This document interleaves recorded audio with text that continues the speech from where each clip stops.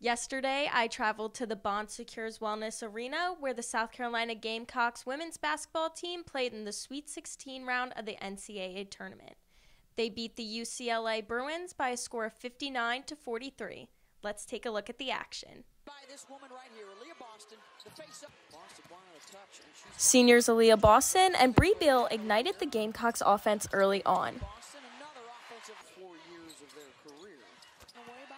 The Gamecocks defense was smothering throughout the game, holding UCLA to 29.4% shooting and only 15 points in the first half.